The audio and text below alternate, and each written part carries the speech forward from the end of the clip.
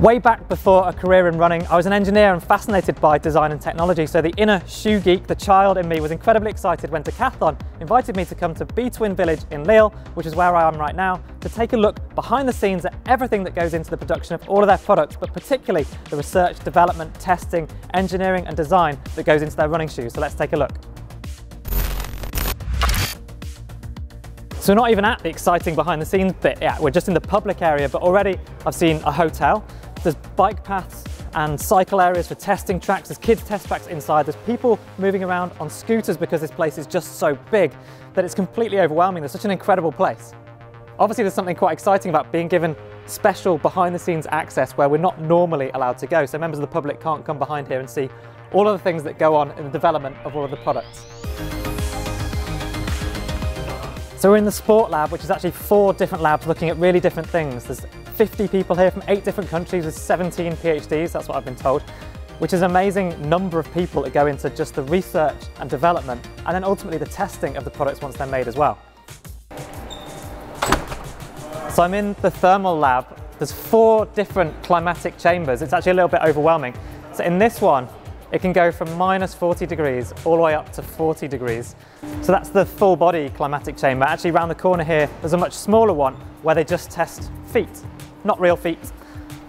They use these. So there's little tiny sensors that you can see here that generate the sweat and also measure the temperature to measure the breathability of the shoes. Now there's a huge door, which I'm hoping is much too big for me over here for climatic chamber number 4. We're going to head in there to see what it feels like to run on a treadmill where they test the breathability of apparel and the footwear. And actually I'm wearing a new pair of shoes today which aren't even out yet, so there's a little teaser there.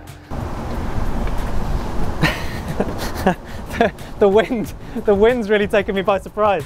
You can see behind me the massive fans, there's air being blown towards me, and that's because in reality when you're running outside the air's not still, the air's passing over you. It does feel warm still, so the reality of running outside in a summer's day, I could tell with electrodes taped all over me, they'd be able to work out how breathable the different fabrics I was wearing were, and the same with the footwear as well.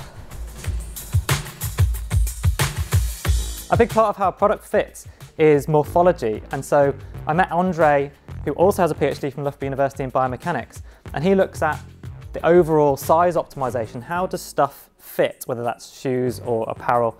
By studying people all over the world, there's a massive difference from continent to continent.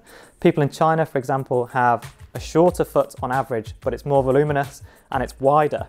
Whereas people with a longer foot, a larger foot size, proportionally, the shoes get narrower. They modelled lots of different types of foot, kind of an average foot, a rugby player's foot, a trail runner's foot, and a trail runner's foot was leaner, had a higher, more well-defined arch, and that ultimately impacts the way that they make different products for different end uses.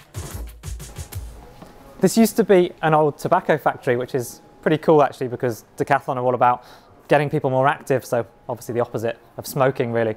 And this map just gives you a sense of the scale of this place. Think about the biggest supermarket that you can imagine, and that's this small section here, which is actually the store part of this setup. And then there's the secret behind the scenes bit, which is what we've been given access to, which is essentially all of this. It's absolutely gigantic.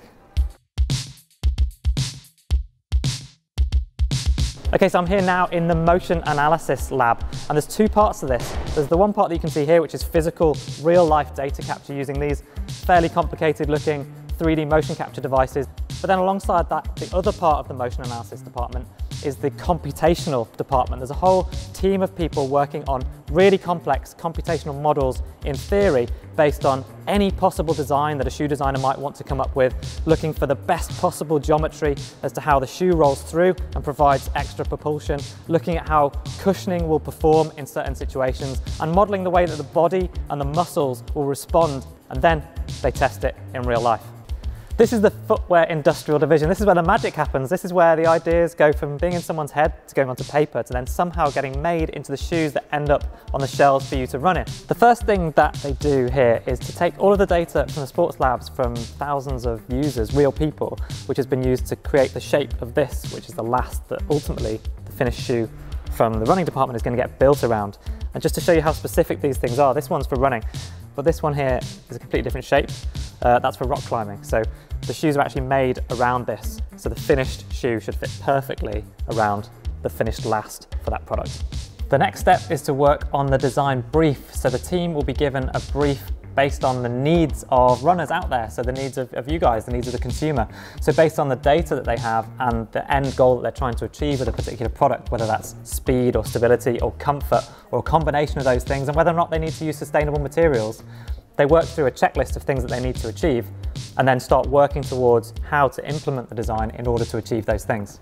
So now the designer can quite literally start sketching out the design that they've got in their mind. So they'll start putting pen to paper in order to draw what they think is the best possible response to that brief, using years of their experience in combination with emerging footwear trends to iterate with the project team towards getting a finished design that they've created digitally to then go through the manufacturing process, or at least the prototyping process.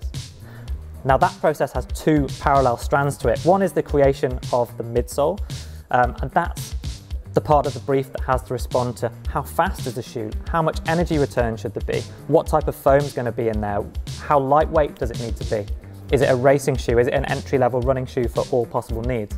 That determines the type of foam that's going to be used, but also the geometry of the foam of the midsole that's going to be the final product. And that geometry is determined by the lab team who are looking at those biomechanical analyses. They're able to use thousands of computational models to work out how a particular geometry of foam will behave in a certain use case. So in parallel to that, using the same last, which means that the upper will perfectly fit onto that midsole when it's complete, the team are looking at how they make 2D fabric conform to this fairly complex 3D shape of the last.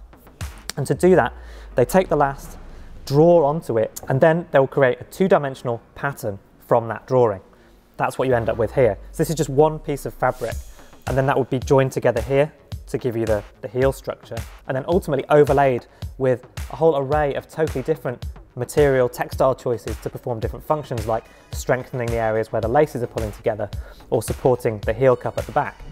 During that process of getting to the final product, multiple prototypes are made, and they're all made here. These are all the different machines that you can see that are required for making the prototypes of those uppers to get the perfect fit around the last. Every different material and shoe is also put through a whole battery of different tests on machines like the ones in this lab here. So just in front of me here, I've got an abrasion machine testing the uppers for their durability.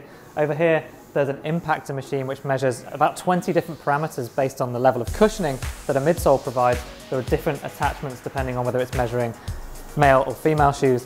And then over here, there's a durability of cushioning machine that measures repeated impacts to see how long different midsole will maintain its level of cushioning for.